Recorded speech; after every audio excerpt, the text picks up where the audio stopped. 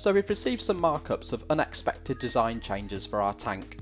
These have all come about from some late changes made to the mounting frame, and so we need to make some adjustments to accommodate. There are 4 changes to make. The first is to deepen a pocket 75mm for the hanger frame. The next, to bring face A in line with face B. After that, reduce the overall height of the tank to 425mm from the bottom. And finally, compensate for the loss of volume by angling this face out a further 15 degrees. Simple. For each change, we'll make the first revision as you would in most any other CAD system, working with the feature tree in a history-based approach. Then, we'll make exactly the same revision using Synchronous technology. To help compare, we'll set a timer going in the top right.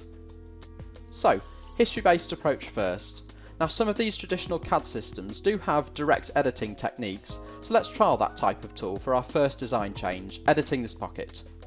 No good. Notice that this fails, assumingly due to some downstream features. So we'll need to go back to the history of the model and modify this feature itself. To save you falling asleep, we'll speed up the video where we can. This is taking time because, as we edit the depth of the pocket, it's clear that another pocket is linked to match it. Design intent automation is usually seen as a good thing, but not when unexpected changes come about, as we have to find and remove that link. Okay, same change but this time using Synchronous technology. Timer restarted, and we'll go through this in real time because it's as simple as placing a dimension in 3D, entering the required value, and notice the other pocket is left well alone. Done. Back to a history-based approach for the second change, matching face A to face B. As we edit the top feature holding face A, because history-based CAD is order dependent, the cut below that holds face B doesn't yet exist, so we can't match to it. Therefore we have to do some drag and drop reordering in the tree so that we can see what we want to match to. Oh, and notice some grey arrows that have just appeared in the tree.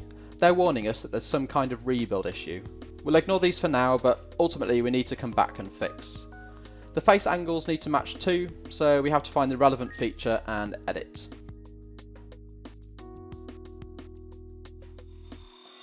Ah, this has had the effect of removing some rounds. Did we edit these rounds? No, but again, as one feature is delicately based on another in history-based CAD, often one change can turn into multiple changes. The clock is ticking. Let's take a look at how we'd make the same change in Synchronous, including the draft. And don't blink or you'll miss this. 1 click, 2 clicks, done. History-based approach for the third change to reduce the overall height. We find which feature is the correct one to edit, usually not the most obvious one. A little bit more sketch work required for this change.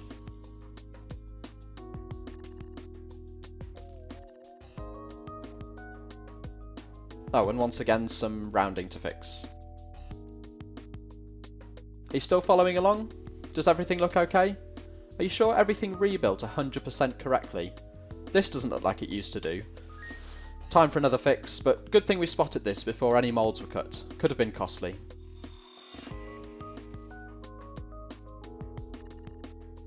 Using Synchronous technology for that same change, we can make use of any reference dimensions that we placed when we built this as a history-based model, but the difference is they'll actually control the geometry. Choose a dimension, enter the value, and let Synchronous technology look after the rest. One last trip into the history-based approach, we need to increase the front angle 15 degrees to compensate for loss of internal volume from those other changes. Wait for the final rebuild, and wow, we have some big problems. There's a huge gap going through the middle of the part, the mounting holes in the top have also shifted, and some have even disappeared. Oh, and notice the red exclamation marks in the tree of failed features. We could spend many more minutes or hours attempting to fix this model. Or maybe it'd just be quicker to start again.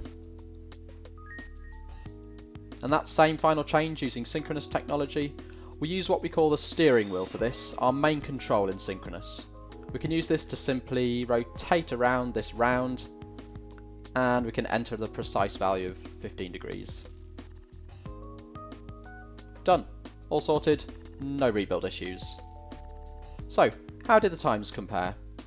6 minutes 46 seconds for history based, 1 minute 15 seconds for Synchronous technology. That's over 6 times faster.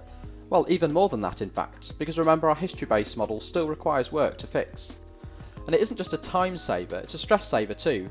Keep in mind that this part wasn't modelled wrong, it's just that when design intent changes unexpectedly, issues can arise in history-based CAD. Solid Edge with Synchronous technology means you can welcome unexpected design changes, even late in the design cycle. Meet your clients' needs, improve your products. Solid Edge, design better.